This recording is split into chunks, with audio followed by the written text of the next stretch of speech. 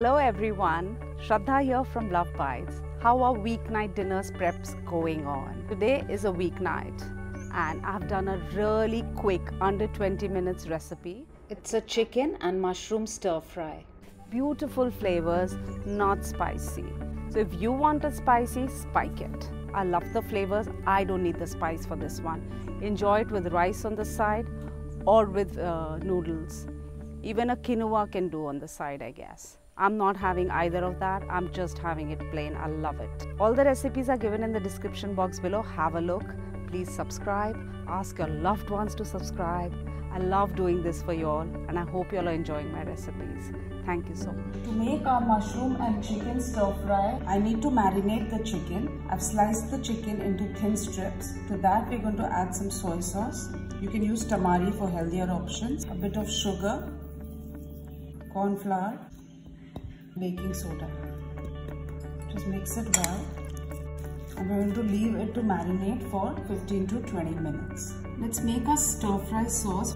For this we need some light soy sauce, sesame oil, oyster sauce, rice vinegar, white pepper powder. If you don't have white, you can use black, sugar and some cornstarch.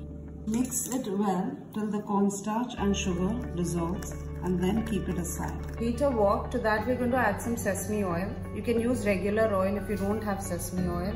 Once that heats up, we're going to add in the chicken that we had marinated and just cook it. I have not added any salt because all the sauces will have salt, so I don't want to take a chance. You should just cook the chicken until done. The chicken is looking done, so I'm just going to take it out in another bowl and keep it aside for now. Heat a wok, add some oil. Again, sesame or any other oil of your choice. Once the oil heats up, we're going to add some onion, some ginger and garlic. Dry red chilies. Just a saute.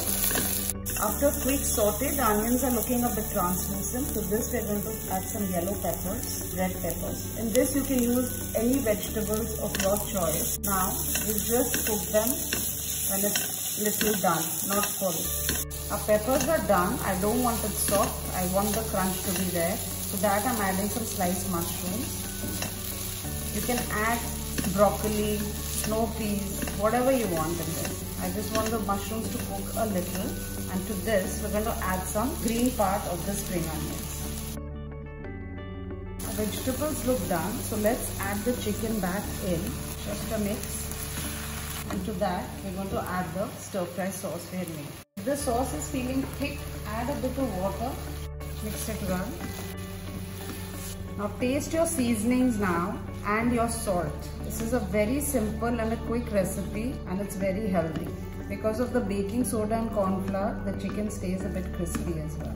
Here is the chicken all ready. In the end, sprinkle some sesame seeds and serve. Have it with noodles or rice or as is the way I like it. That way you don't even have to have the carbs and you can have a very good, delicious protein-based meal.